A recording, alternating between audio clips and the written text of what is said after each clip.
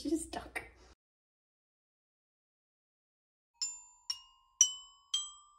G'day everyone. If you don't know, my name is Morrigan and I've set myself one simple goal: to try to increase my well-being by making 1 or 2 small changes every week to my lifestyle.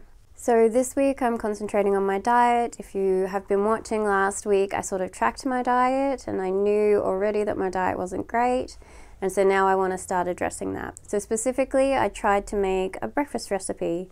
So I've been seeing online a lot these things called Dutch babies, which if you don't know is essentially just what looks to be a sweet frittata. And they look pretty impressive, so I wanted to give it a go.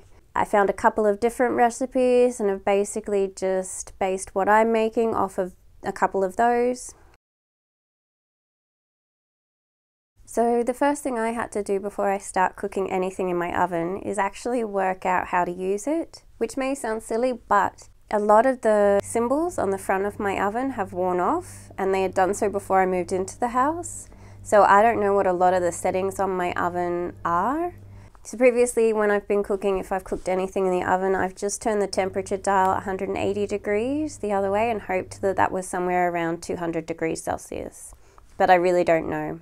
So in order to figure out how to work my oven and what each of the settings actually are, I just looked up my oven manual online, and that was a little bit fiddly but not impossible to do. It maybe took 5 minutes. So the first thing I did was look up the side of the oven to see if I could find the model number there, but it wasn't there. So the next thing I did was just Google Bosch and pop-out buttons. I can see the brand that my oven is, and my oven has pop-out buttons, so that's what I Googled.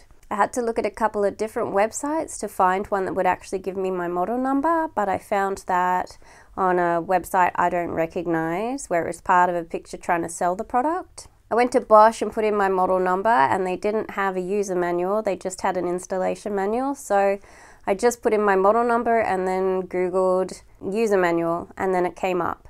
And from there I was able to see what symbols should be on the front of my oven and what those symbols mean.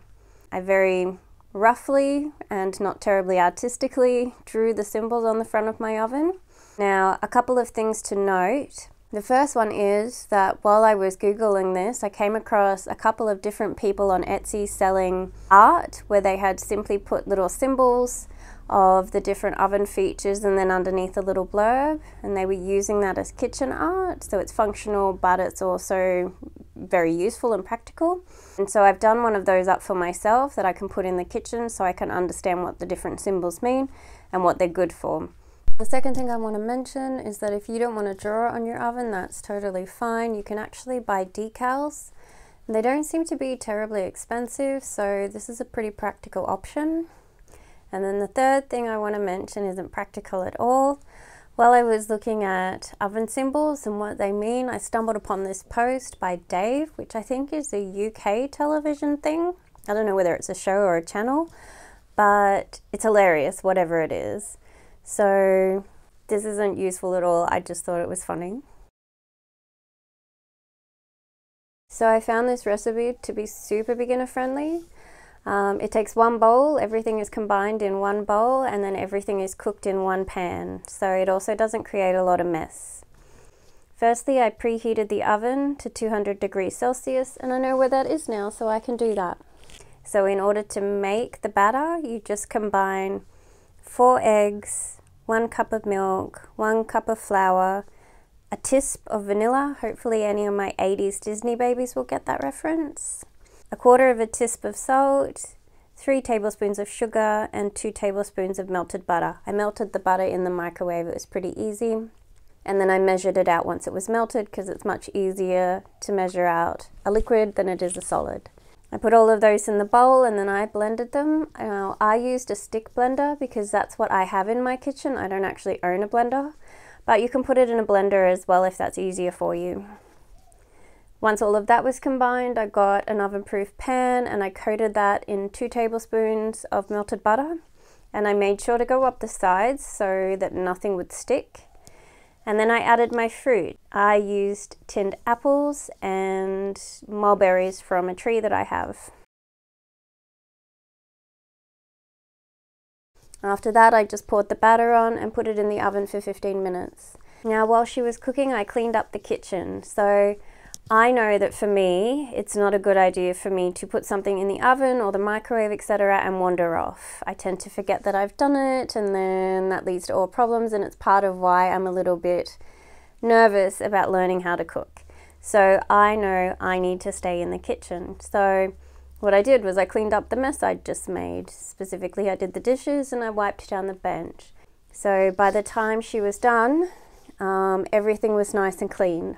So when she came out of the oven, she was all puffed up, but if I do say so myself, she looked pretty impressive. I'm quite happy with the results of this for my first foray into, I wouldn't say serious baking, but baking. One of the things that did happen though, while she cooked up really nicely, even though I had taken the time to butter the side of the pan, she still stuck and I still struggled to get her out, and I don't understand why. So if anybody understands why she's stuck or what I did wrong here, can you please let me know in the comments so that I can correct that and have an easier time the next time. I've seen several recipes where they recommend dusting a Dutch baby with either powdered or castered sugar once she's done, and that's a great recommendation. I absolutely did that and it tasted great.